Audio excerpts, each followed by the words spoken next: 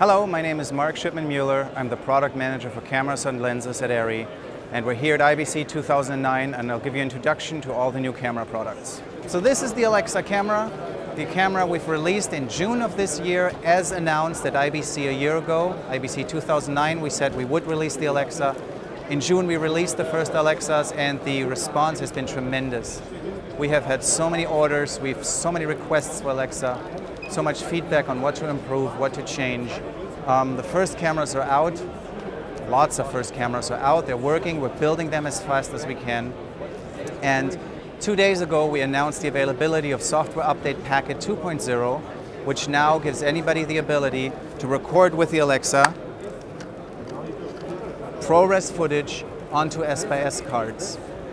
And that includes not only the ProRes 422 codecs, which we talked about IBC 2009, but now we also have all the ProRes codecs: ProRes Proxy, LT, 422, 422HQ, and 4x4.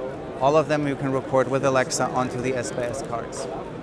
So what has convinced cinematographers and producers to choose Alexa is the amazing image quality, the workflows for the Alexa, and the product quality.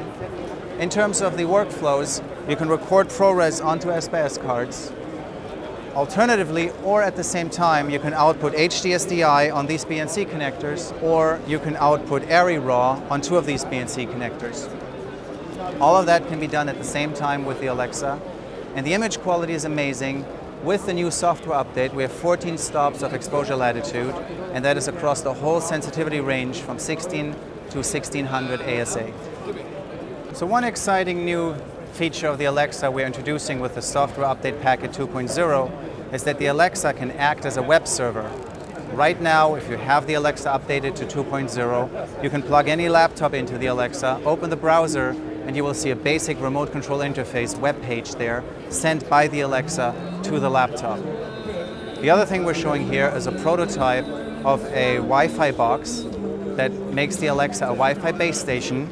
And I could use any iPad, for instance. And on the iPad, I have remote control of this Alexa. I can change frames per second if I so choose. I can do whatever I want with this Alexa. And that is just built into the Alexa, the web server functionality. And the wireless network capability will come in January of 2011. Here at IBC, for the first time, we are showing a prototype of the Alexa Plus. You can upgrade any existing Alexa to an Alexa Plus. The Alexa Plus upgrade will be available in January of 2011. Now let's look at what's different about the Alexa Plus. As you can see, the right camera side is slightly different. It's a little wider to accommodate the radio that we're using for our wireless remote system. And as you can see here, I have a wireless control unit 3, and I can then remotely control the lens directly from the wireless control unit. In addition, the wireless allows me to start and stop the camera.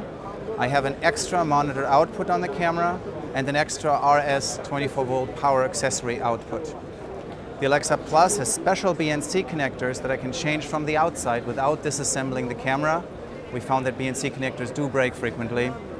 And it has built-in motion sensors that give the people in compositing a basic idea on where the camera was in space. So that's the Alexa Plus. The Alexa Plus is priced at 7,900 euros more than the regular Alexa.